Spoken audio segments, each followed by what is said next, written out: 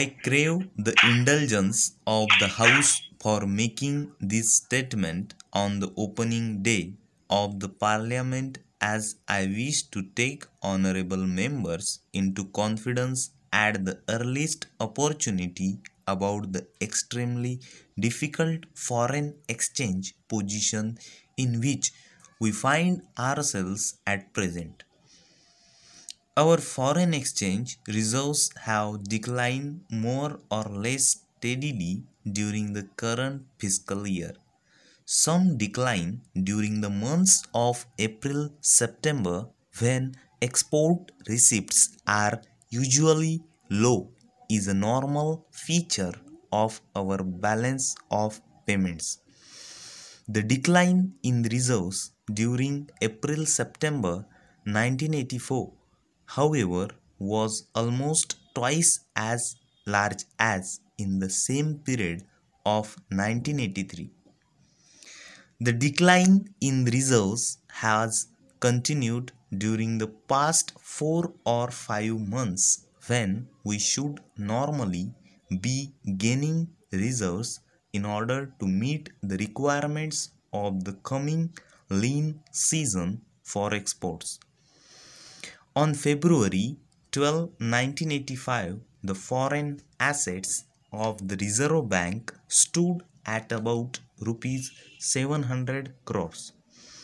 As honorable members are aware, the Reserve Bank is required to hold a minimum rupees 800 crores of reserve in the form of gold and foreign securities.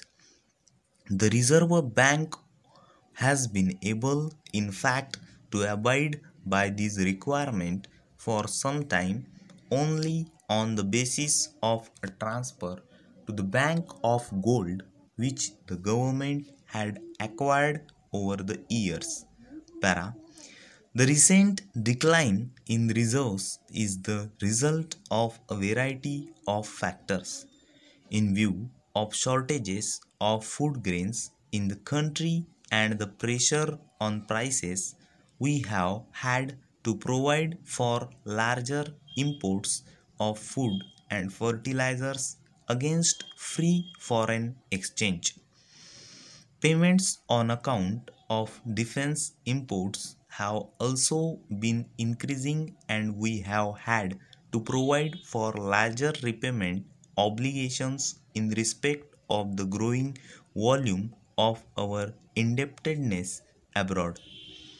While exports have been rising, the increase this year had not been as large as in 1983-84, and it has not been reflected fully in the receipt of foreign exchange. A part of the increase in exports has been to countries with whom settlements in trade and payments are made in rupees. There is reason to believe that export earnings have been lower because of higher interest rates elsewhere.